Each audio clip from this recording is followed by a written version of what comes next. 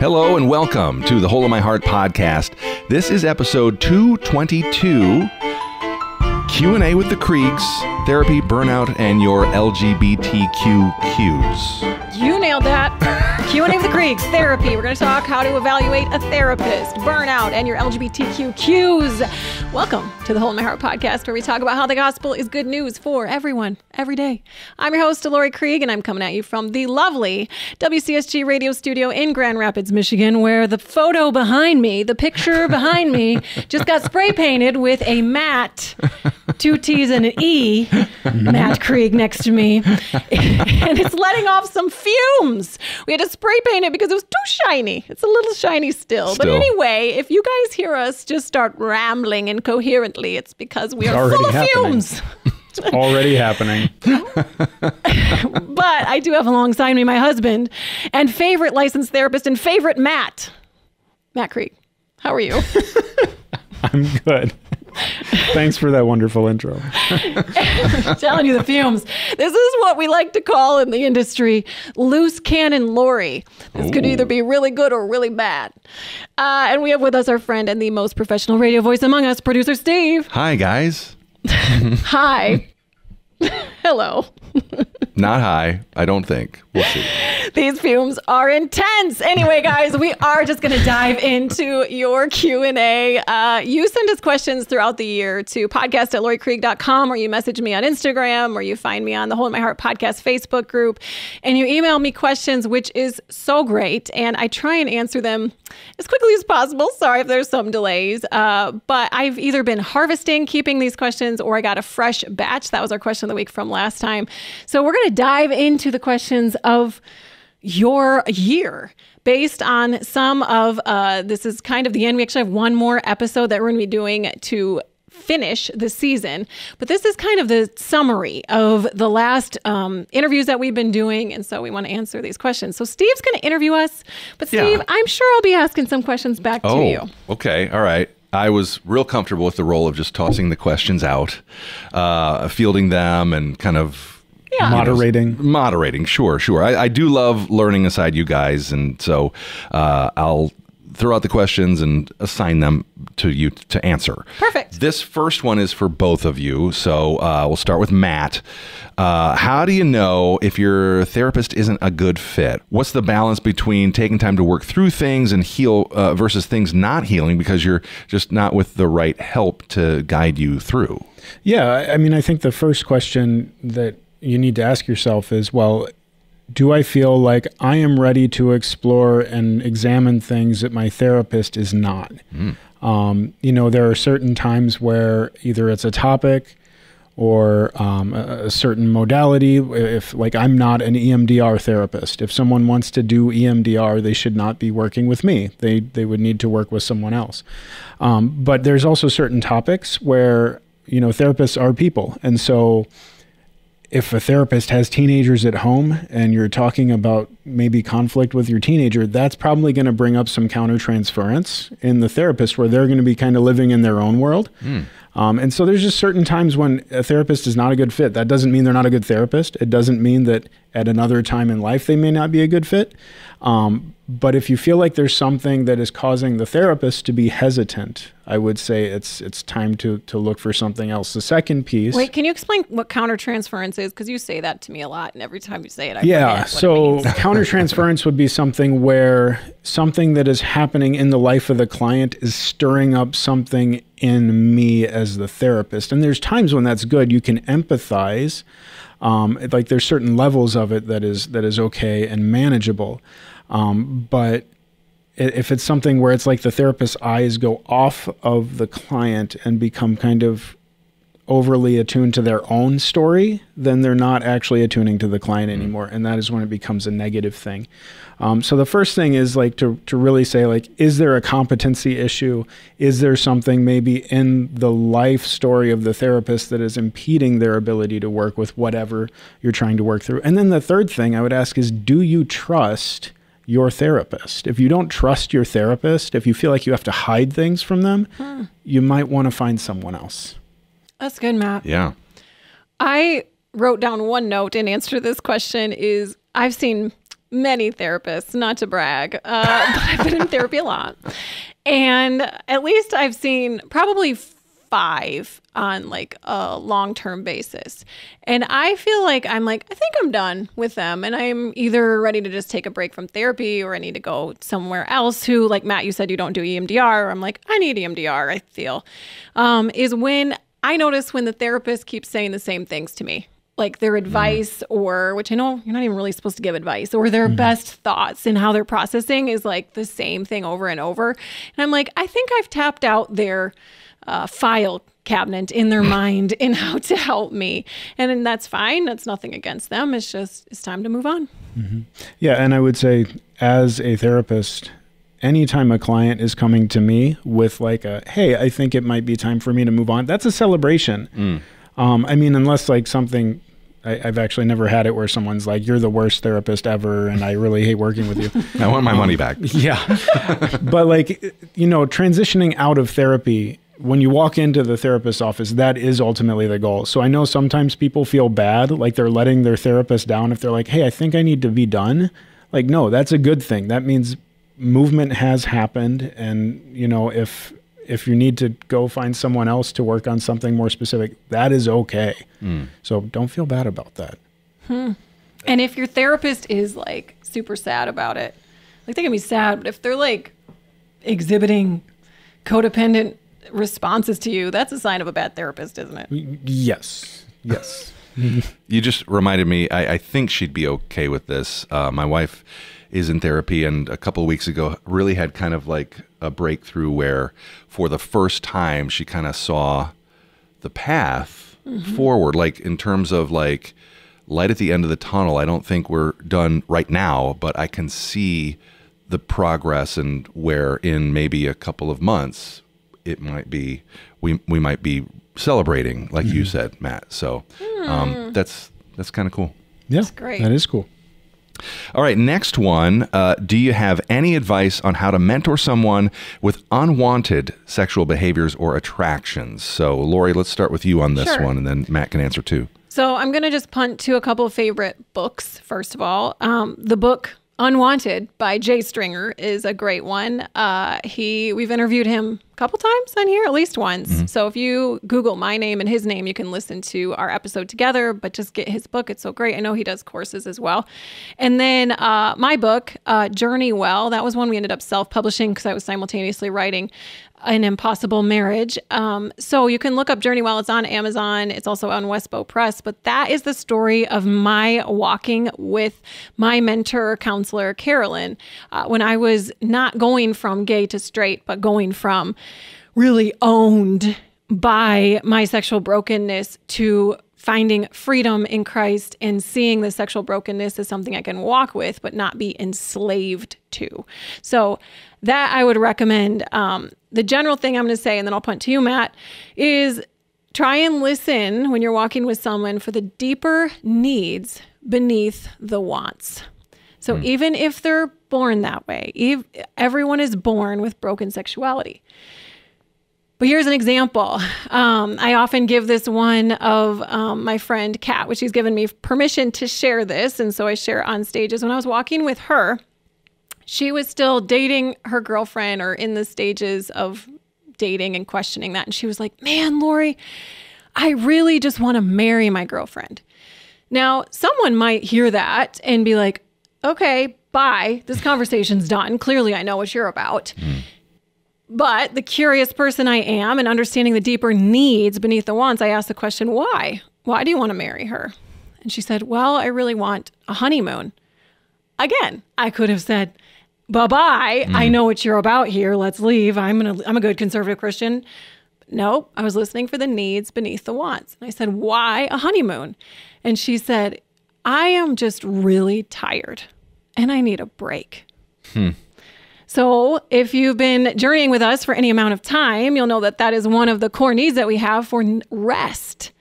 And I know, as I was talking with Kat, is that the only place to find true rest is not on a honeymoon with someone that you love, but it is in Christ. And so I said, well, I don't know how direct I was in that moment, but I did take note in that moment. And I thought, Kat just self-diagnosed how and where she needs God right now. Is she needs to find her rest in him. How can I help her experience that rest in him so that this other love isn't as tangible, isn't as palpable, isn't as like, that's going to fix me, but she sees that God is the one who can journey with her and give her that true rest. So that's what I'm always listening for, is self-diagnosis of where and how people need God. What would you add, Matt? Yeah, I would just add, you can work on redirecting those unwanted behaviors, whether it's pornography, masturbation, whatever, like by kind of looking for those needs that are underneath that behavior. I would say, don't make the focus on changing the attraction. No. Because I don't believe I don't know how to do that. I don't believe that is to change someone usually stereotypically would be from, same-sex attractions to opposite-sex attractions. We're not trying to quote unquote make someone straight. And so like to work on someone's behaviors with them as a mentor is fine. I would say to normalize the attractions and to make it so that like they have a curiosity about the attractions, not this like demonization of the attraction that they may hold. So to be more curious about it than hating it, which we've talked about that here with Kurt Thompson. I'm sure I've alluded to it if you've heard me speak anywhere, is how focusing on the thing you hate about yourself, which piles on toxic shame, actually shuts your brain down and makes you think it like use the reptilian parts of your brain, fight, flight, food, reproduction. You can't, when you focus in on the thing you hate about yourself so much, you actually can't even work on that thing until you get curious about it and hold it with open hands instead of hatred. God looks at us with love. He doesn't look at us with this hatred. And so can we look at ourselves with the same love and curiosity while still seeing things as sin? But do we have to hate ourselves into holiness? Seeing behaviors as sin. Yeah, seeing behaviors as sin. Not attractions as sin. Yeah. Okay, so I have a question just about that relationship with Kat, where you're her mentor, and you have that moment of that conversation where she's clearly knows she's safe to tell you that she wants to marry her girlfriend, but then you're asking questions. How did you establish, I guess, the ground rules to that relationship to where you were able to get there? Was it just something that happened organically, or did you have, did she ask you to be her mentor? Okay. Yeah. Which I'm going to have Kat, God willing, back on the podcast in the fall to unpack some of our discipleship journey, because I think it is a really important one that we can be so intimidated by, is how do we walk with LGBT people, but really discipleship in general, we can talk about more. The ground rules we set were, I offered her hospitality by saying at church, you're welcome to sit with us. I'm going to save you a seat. Yeah. And then she Googled me and determined by the grace of God, I wasn't a total crazy head. And she wanted me to walk with her and asked, hey, I have questions. Will you walk with me? And I think what helped, if I can be so bold, is that I did not see Kat as a project or as my LGBTQ pet. We recently had our friends at Kaleidoscope talk to Elizabeth Black, talked about that. These people, this is my mission field, but people are not a mission. So Kat felt that. So the walking together, even though she asked me, I think she felt free to ask vulnerable questions or say things like that because she didn't feel like I was going to patronize her and scoff or be like, well, that's sinful, but to ask curious questions. And then from what I understand, let's ask her in the fall when we interview her. But I think she felt free to be so vulnerable. Okay. That's helpful. All right. Next question. What would you recommend are some good practices for helping people who are burnt out in ministry? And Laurie, let's have you answer that one first, and then Matt also. So I just had a very busy season this spring, and I started to get a little scared because I've hit a burnout wall and I started to see signs of burnout in myself. So I think it's wise to notice signs of burnout in yourself. For me, sometimes it's like big time apathy. I just don't care. I just stop caring about everything, everyone. Nobody matters, not even myself. Because I'm in self-preservation mode, I get angry. I can see anger in myself. My idols are like so palpable. And by that, for me, it's like my perfectionism is off the charts. I just feel like I have to be perfect in everything. My performance, I have to do everything right. Maybe my sexuality, that hasn't been as big of an issue right now, but maybe that would go elevated because all these things are saying, I don't know who I am right now. And my soul is grasping at something tangible while self-preserving with anger and apathy. Does this make sense? So, yeah, what were you? Well, just that sentence, I don't know who I am right now. I think that's really significant. I'd never, because I've hit burnout walls as well. And just, I don't know, I've never had that sentence, but that's really helpful. Well, I'm just learning it this second time around where I'm like, uh-oh, what's happening? So I start, when I notice all my idols going nuts, or I notice my emotions going angry or apathetic, especially, or anxious, then I got to ask, how's my soul? Which is a hard question to ask. I have a spiritual director who helps me ask that question. I'm married to an amazing person who also helps to ask that question. Steve, I know you're married to an amazing person who can ask that too. And then, so I keep going back from identity to practical. So I ask, how's my soul? And it's probably not good. If my idols are out of control, if I'm in this angry place, like I'm not great. So then it's like, okay, we're in emergency mode. What practically can I quit right now? Or how can I adjust my schedule? And sometimes it's as much as you need to delete all the social media apps on your phone to get a little bit of time back. Because sometimes you can't quit your job. You can't quit, being a parent. And then I go back to identity after I give myself a little space and I ask, why and how did I let myself, really it's why first. Why did I let my soul get this ragged? And usually it's like, well, I'm a victim.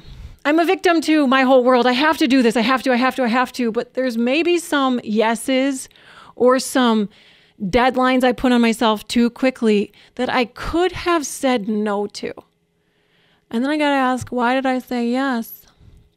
And it goes back to that identity, not rooted in Christ, is, well, it feels good to be asked to do things. It feels good to make money. Come through for people. Come through, be the hero.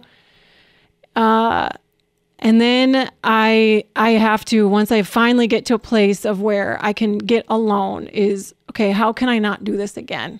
And that's where I am right now, is what practices do I need to put back in place so that my soul can be healthy the next time around and I can say yes and no with an emphatic yes and no.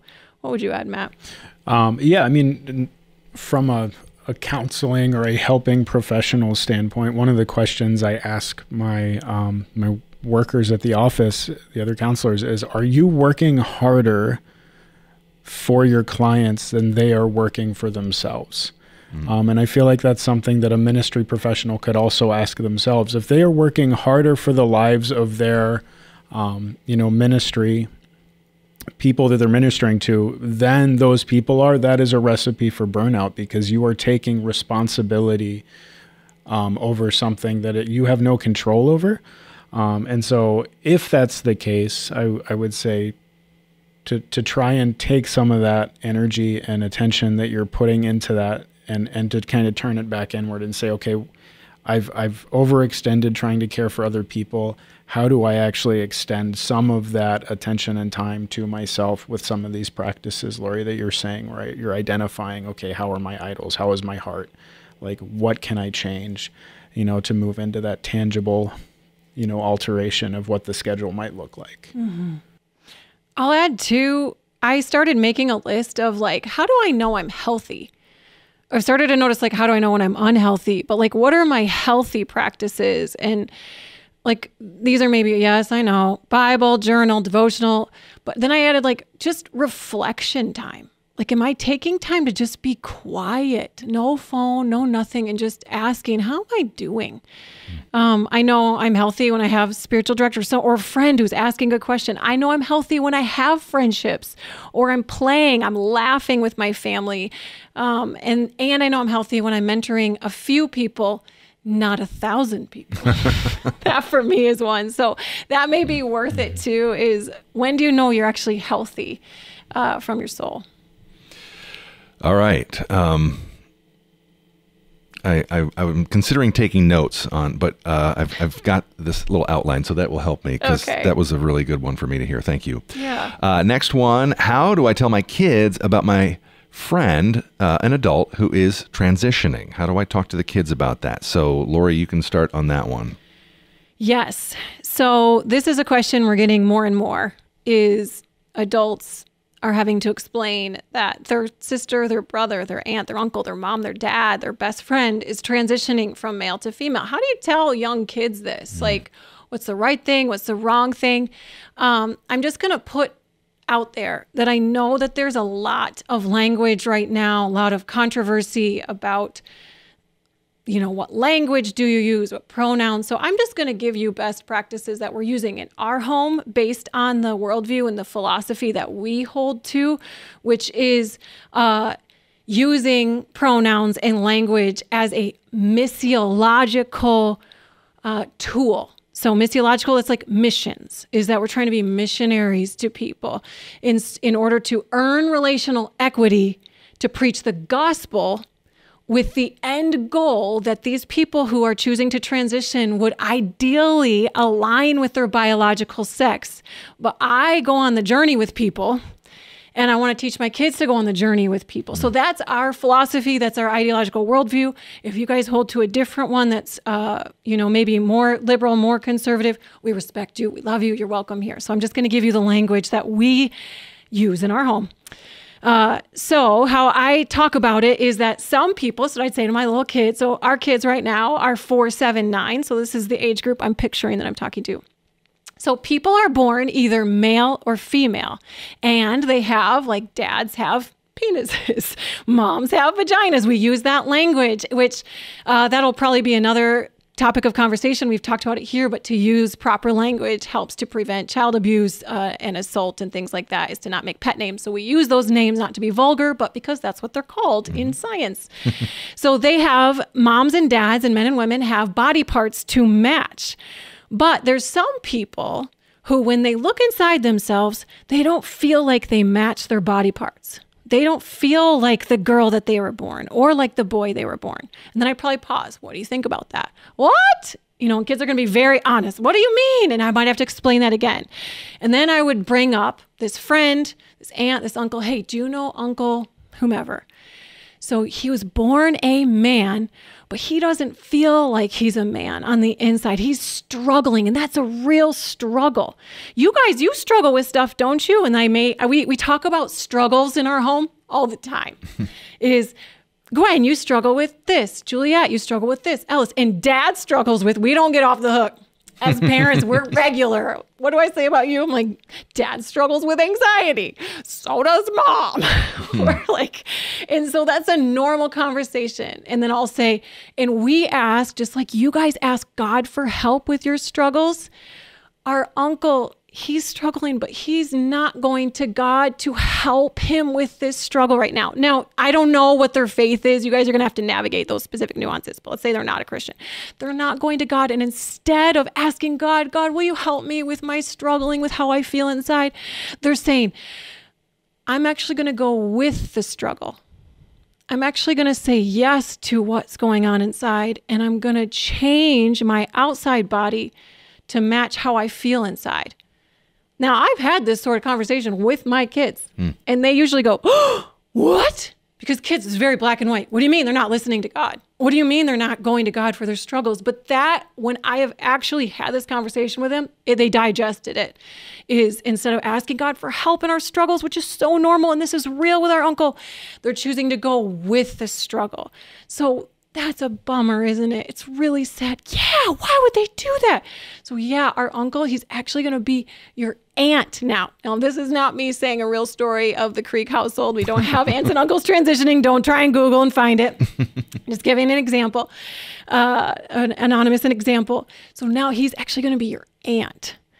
What? Yep. So you're going to actually call him her, but he's a guy. I know, and we can know that in our heads and in our hearts, but we're using that language because we're trying to honor him where he's at. Now, I haven't had to do this whole, like from start to finish with someone that close, like an aunt or an uncle yet. I may say, when we're just us, we're going to call him Uncle blah, blah. But when we're with him, we're going to say his new name just to honor him where he's at. I don't quote me on that. That's not Bible for Laurie right now. I'm still debating if I might do that or not, if it might be different in our home versus not, just because these are little kids and little minds. And I want them to be like, no, he is a man, but we're honoring him where he's at. We're respecting him and we're praying that he knows Jesus so that he is able to do this struggle with Jesus. Now I'm going to say one more thing that I do say to them that I feel more clear on is, you know what? Even though that he's transitioning, he's never actually going to be a woman. He can't ever actually have babies. He won't ever have a period. My 2 older girls, they know about that. Just so that that's clear. It's not, and again, is it a little vague because they're so black and white? Like it's like boy or girl or boy or girl. Yeah, it's a little bit vague, but that I have said because then they're like, oh, he's not actually turning into a girl. He's just kind of acting like one. Now, I hope you guys hear, maybe I'll change some nuances in the next years, but I hope you hear tenderness in my voice. I hope you hear me validating that this uncle is really struggling. And I hope you hear me trying to be like, all right, kids, let's get on the mission of God, the Missio Dei. We're trying to journey with them on this journey. What would you guys add? What are you thinking? Yeah, I mean, and I think I'm glad you said the last piece, because I think the big thing when parents tend to approach this type of topic, it's with this kind of fearful desire for their kids to know like the black and white truth of, they were born a man or they were born a woman. And it often is missing that like compassion piece. And you can share truth. You can share like, the reality of what is going on in this person's life while also trying to instill compassion, and this missiological, like we still care for this person. Right. We love this person. If this person is talking bodily transition, that usually means there's some intense anxiety and dysphoria about pieces of their body. And that is something that would just be hard for anyone to work with. And so to have the compassion, to have, yes, an understanding of some of the nuances as much as you can with, whatever age your kid is, but also like really lead with, we still love this person, even if we don't believe they're actually going to be turning into a man or a woman, because that is not how they were born. That's not how they were created.